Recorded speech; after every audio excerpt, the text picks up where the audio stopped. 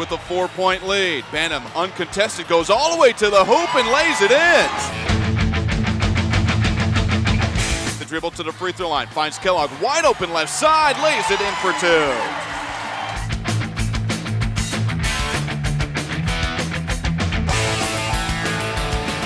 2. Rebound left in the lane, penetrates again, throws it up off balance, off the glass for 2.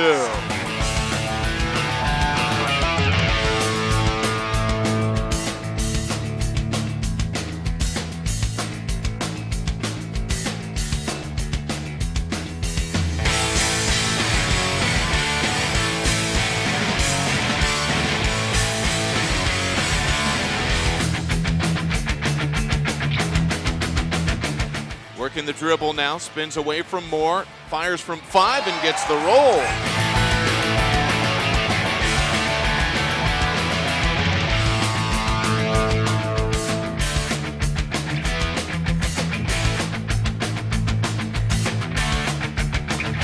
Point lead, and the Buckeyes are going to play it out. Banham attacks, gets to the hoop, lays it up, in, and it will go to the line.